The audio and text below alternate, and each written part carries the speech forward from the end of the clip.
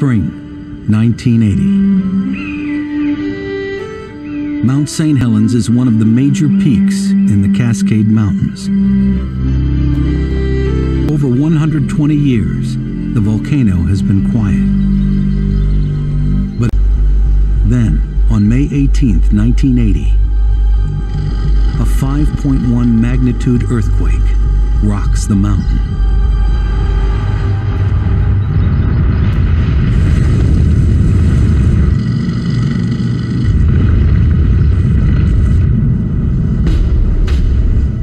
Within 10 seconds, the volcano's northern flank collapses in the largest landslide in recorded history.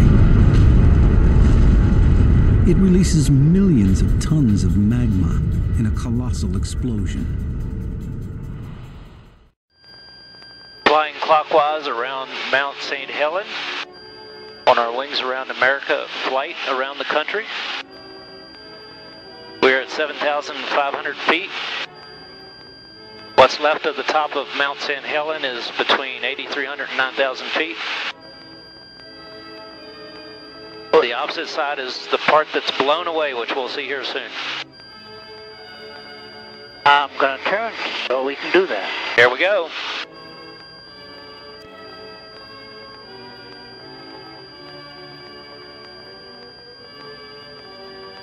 Flying clockwise around Mount St. Helen. We are on the western side of it now.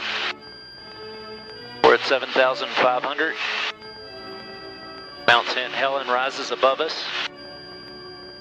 And I'm doing this in short clips so it doesn't get really boring, and I'm swapping back and forth between cameras so I don't have enough hands.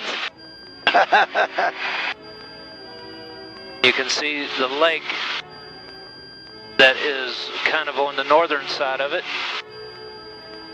Quite interesting looking.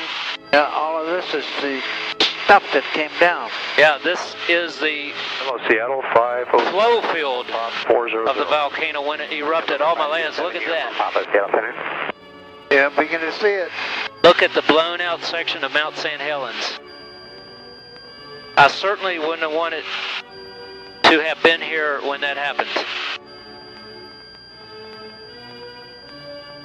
That is absolutely amazing.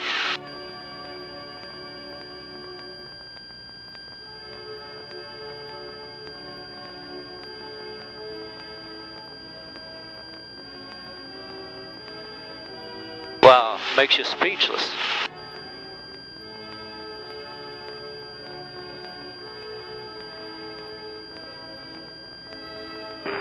Good afternoon, Skywest 4799. Wow, it looks so... All of this on our other side is Mount St. Helens top. Yes. Washed out this way. I'm going to go over to the other side and we'll take a look at that. Arrival landing west, deployment altimeter 299. Flow path 50, compass speed of Mount St. Helen. You can see how exceed 280 knots for spacing. it has flowed down through there. That was amazing. 280 forward, 5843. Skywest 4799, maintain 290 knots. Okay, Mount St. Helen, we're going to leave you, and it's been a great pleasure meeting you up close and personal.